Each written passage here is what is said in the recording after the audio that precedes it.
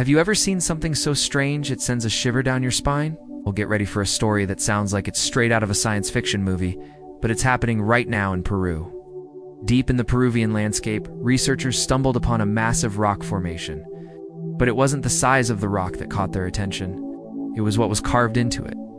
There were huge, deep gouges scoring the surface, looking eerily like bite marks. What on earth could be big enough to take a bite out of solid rock?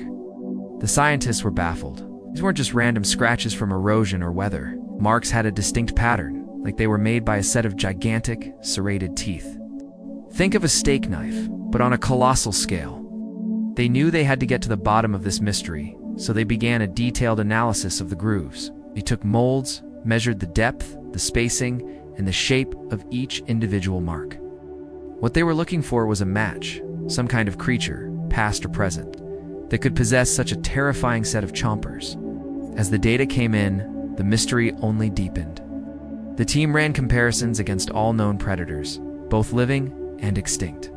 Nothing seemed to fit. Sharks, crocodiles, even other massive dinosaurs just didn't match up. The pressure and the unique saw-like pattern were unlike anything they had ever recorded. It was a complete puzzle. But then they decided to broaden their search, looking at predators from different continents and different geological eras. And that's when they found it. A nearly perfect match.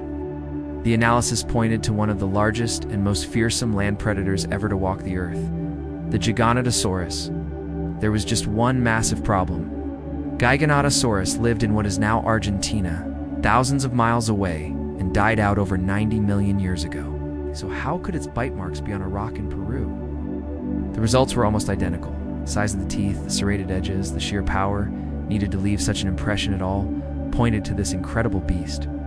This discovery has thrown the scientific community into a frenzy. Could a creature like Giganotosaurus have had a much wider range than we ever imagined? Or could this be evidence of a completely new, undiscovered species of giant carnivorous dinosaur native to Peru?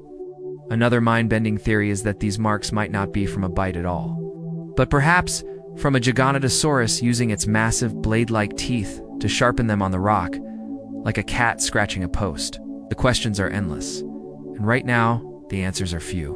What we do know is that a prehistoric monster left its calling card in the mountains of Peru, leaving us with a thrilling and terrifying puzzle from the age of dinosaurs. What do you think happened?